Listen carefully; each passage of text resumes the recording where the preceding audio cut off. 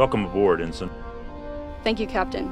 Ensign Allison Theelan reporting for duty, sir. Relax, kiddo. Your shift hasn't even started yet. I guess I am a little early. Should I wait and come back? No, you might as well take it all in while you're here. There's no telling what's going to happen once you're on duty. That's true.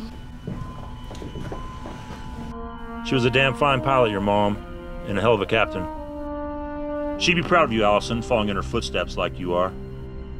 Thank you, sir. I have a long way to go before I compare myself to her.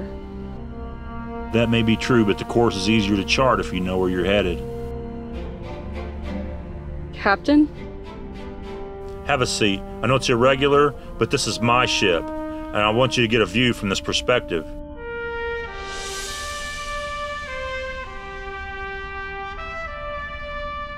Feels bigger than I thought. I'm not even in command, but just sitting here, it feels heavy.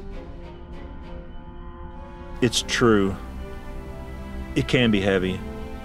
Command is both an honor and a burden.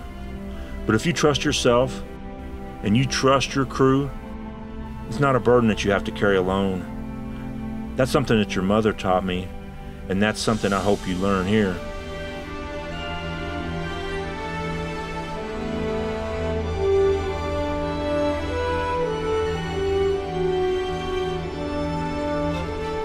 You're ready for your first shift. Take the helm, Ensign. Yes, sir.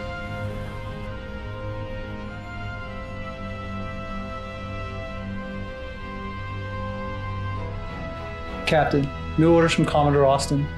We're to rendezvous with the Chamberlain on a support mission for the USS Excalibur. Sending coordinates now.